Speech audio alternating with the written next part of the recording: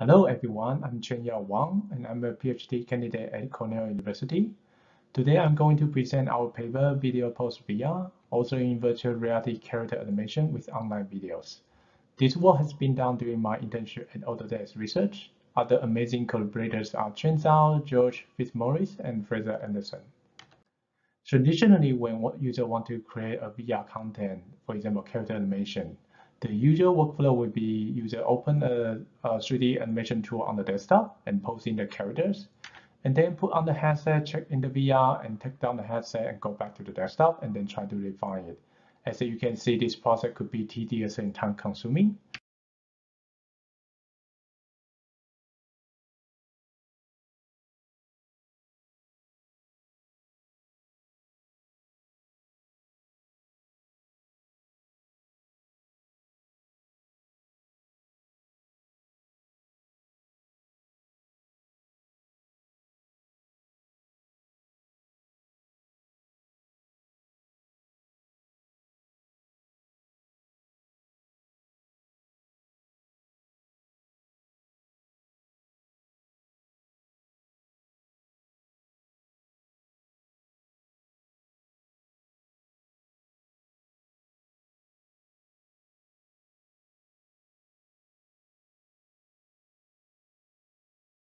You probably think of other immersive illustrating tools try to address this challenge already.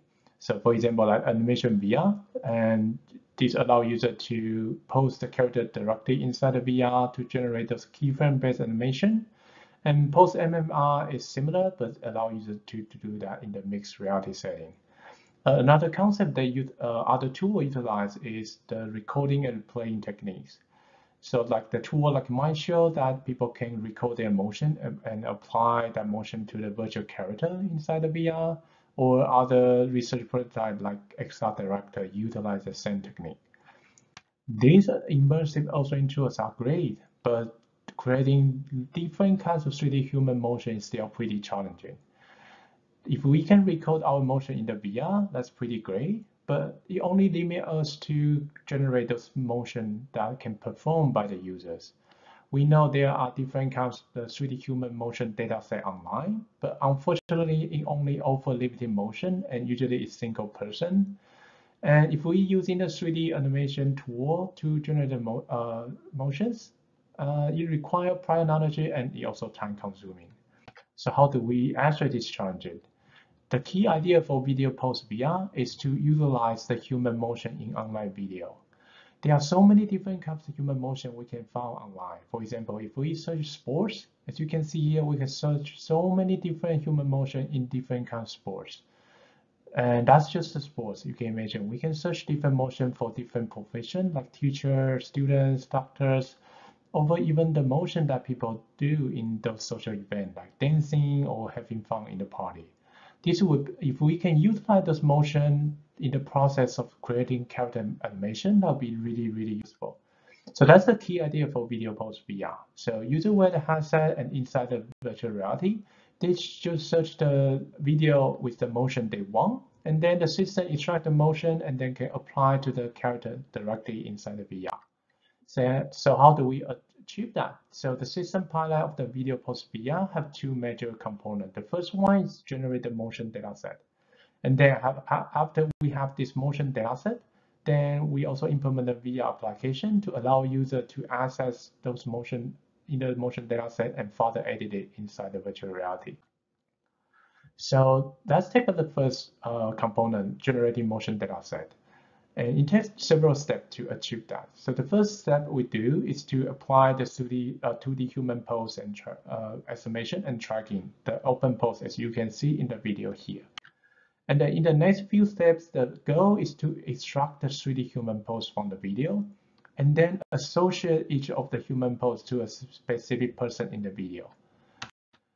And how do we achieve that? So to associate a 3D human pose to a specific person in the 2D video, that's really a challenging problem in the 3D domain. So our idea is to utilize the 2D human pose tracking in the 2D domain. As you can see in the video here on the top left is the 2D pose estimation and tracking result. You can see in the 2D that we can relatively easier to track each person in the video.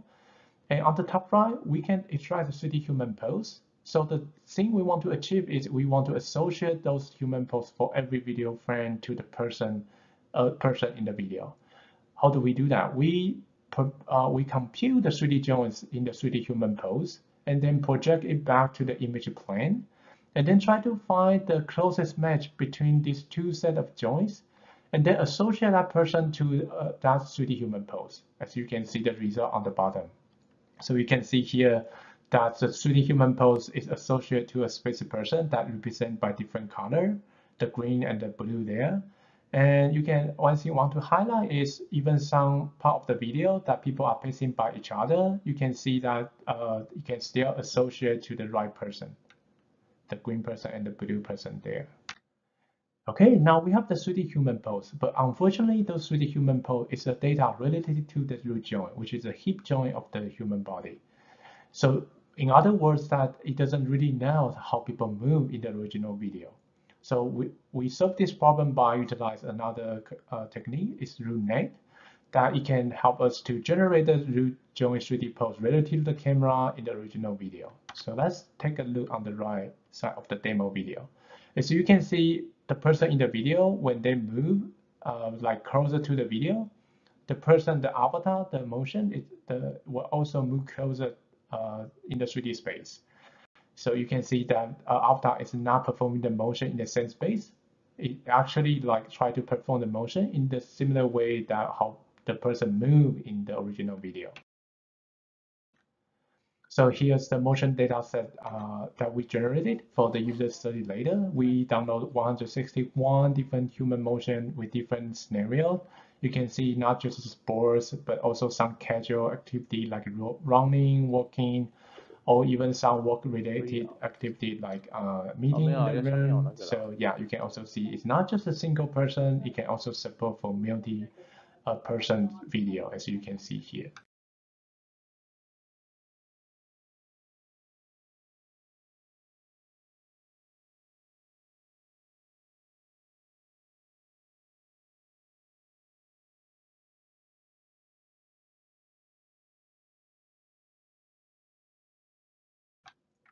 Now we have the human pose. The next thing we want to do is to let user can easily to search the motion they want. Imagine that user download 100 video with different motion. It'll become hard for them to find the specific motion they want in the later phase. One simple approach would be just let them manually annotate it, but we can imagine this really a tedious and time-consuming process. So how do we solve this problem is we utilize the OpenAI click model, which can generate a feature embedding that cross the image domain to the text domain. So more specific, for example, there are 3 videos here, and then for each video, we compute the feature embedding for per frame, 1 frame per second. And then we store all this feature embedding for all the video and all the video frame in the motion data set. And then later, when users want to find a specific motion, like they want to find a tennis, and then the system will compute the similarity for all these stored feature embedding of all the videos. And then we will compute the k-nearest neighbor and try to rank each video, the relevance of those videos based on the number of the k-nearest neighbor frames in the video. So you can see here the yellowish color, the small block there, that means that the similarity score is higher. So you can imagine the 2 video on the left, because tennis, they are more yellow. So you can see the score rating is much higher than the right one, the basketball video. And then, so one thing I want to highlight here is all this doesn't require any manual annotation. So user just need to download and then make a query, and then they can search the motion they want. So here's the example. So if a user want to search a tennis in our motion dataset, and then just type the tennis, and then you can see that system can retrieve the video and the motion with the tennis motions. And another example is if we search the running, and then you can see the system can retrieve those running video with the motion. Again, this doesn't require any manual annotation process.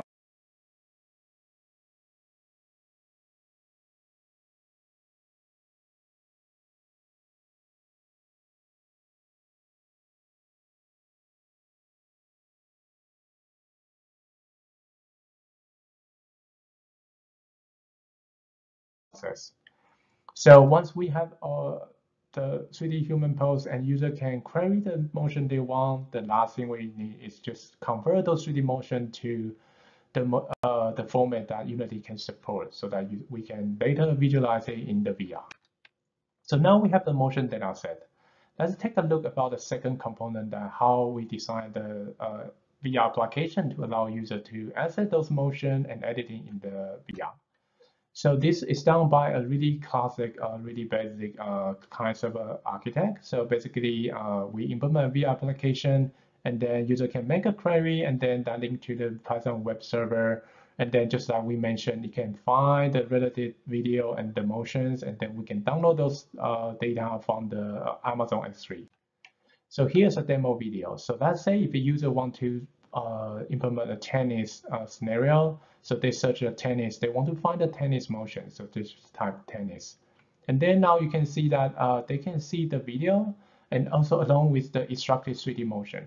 So they can easily navigate to different motion with different video and then try to find the one they really like. So for example, if the user really like this one, they just grab it out and then they can view it much closer in the life-size scale like this. They take a closer look of the motion. If they really like it, now just pick it up and then apply to the character, and the character will perform that motion directly. And once the avatar apply those, once the user apply the animation, they can further editing. Like they can try to train the motion to the part they want.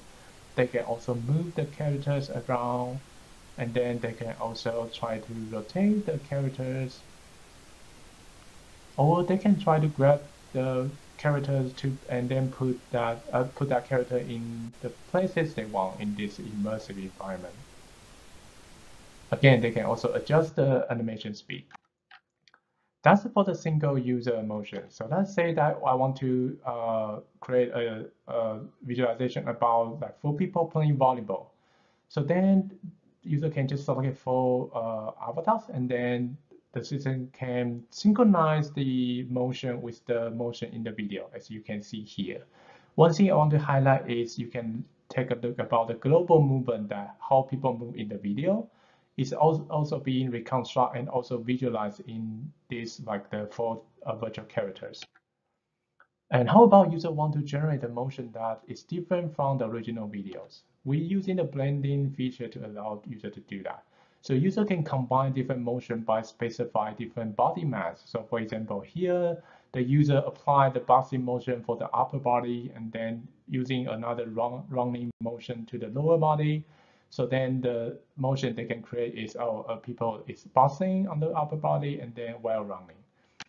So another useful feature that we provide is sometimes we want to create its own constant motion path for specific animation, like here. So we can specify that and then try to further refine it and to further refine the characters to the thing that user wants. So to understand the user experience, we conduct a 10-participant user study. During the study, Python completed tasks with different features that we implemented in the VideoPoseVR, such as some feature that you saw earlier in the video, and then like editing a video timeline and try to create a multi-user scenario or try to combine different motion from different videos.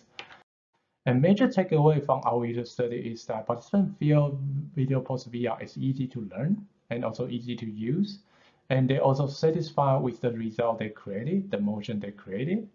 And then just like the 2 notes that from the participant, that they feel the video pose is really extremely lightweight and then intuitive, and you feel like anybody could pick it up. And then it could be utilized to be a prototyping tool to quickly generate some different kinds of human motions. From a small like the brainstorming workshop with some designer, we also listing different kind of the scenario that can be really useful for the VideoPoseVR. As you can see here, not just for the casual activity, even some more work-related activities across different domains like game, entertainment, and therapy, or even the education. So yeah, so that's the VideoPoseVR, and thank you so much.